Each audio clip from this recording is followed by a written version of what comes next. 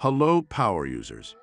In today's video, we're taking a look at another great effect you can achieve with the GSAP Scroll Trigger feature, video scrolling.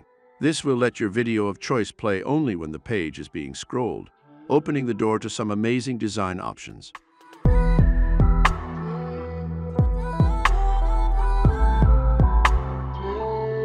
As you can see here, the video isn't playing when the user isn't scrolling.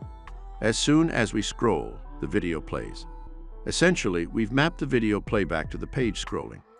To achieve this, we can use a video widget or a video background that we've uploaded in the style options of the container. Either way, the video will have to be self-hosted. For this example, we will use the video widget and add it to our container. This can be a new container, or it can be a container we already have other elements that we intend to animate with GSAP.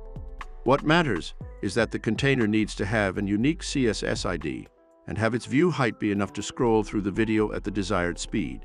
This is because the container's view height will determine how much scrolling needs to be done to actually carry out the animation.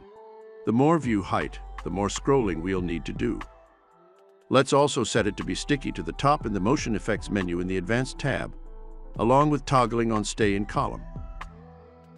It's important to note that in order to have our video animate and scroll correctly across all browsers, we will need our video to be encoded with a specific codec. This is not a GSAP or GLOO limitation, as much as it is a browser limitation, but we can work around it using FFmpeg, a popular framework to, among other things, encode videos to the exact format we will need. We've prepared a very complete guide to FFmpeg for you, link in the description. Let's upload our converted video to the widget. The video needs to be self-hosted on your website. Make sure the metadata is being preloaded, and that of course we aren't showing player controls. We will need to give a CSS ID to the video widget as well. With that done, all that's left to do is setting up the GSAP event or tween, as it's more properly called. Find and enable GSAP in the Advanced tab of the Elementor editor page settings under the Interactor menu. Toggle Enable Timeline and Timeline Scrolling on as well. We don't need to touch any parameters inside these two options for any of this to work. We invite you to explore our other GSAP tutorials, which go deeper into all these options and more. Let's add a new item in the GSAP Events section of the menu. In the drop-down menu just after the title, we will need to select Elementor Video. Let's set the function to true, so that the video will play forwards when we scroll down. The trigger element is going to be the container the video widget is inside of. So let's paste its ID. The target is going to be our video widget's ID.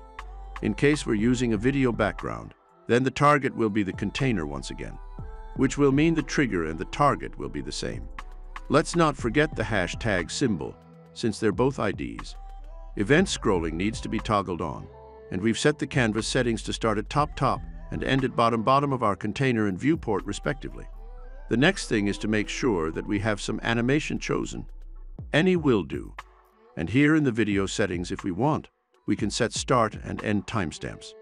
Please note that we must maintain the time format as shown in order for this to work, and that if no timestamps are set, then the animation will span the entirety of the video length.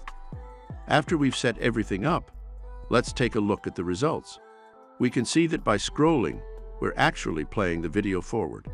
It's of course recommended to make the video as optimized as possible. Otherwise, the performance will be impacted. This alone is very impressive, but keep in mind we can combine this animation with any number of other elements being animated by scrolling. Even 3D models thanks to our 3D model widget. We'll have tutorials for everything in the description. Thank you for watching. We'd love to receive feedback, but most importantly, see your new and crazy designs powered by all the GLOO GSAP features. So don't be afraid to share them in our Facebook community. See you next time.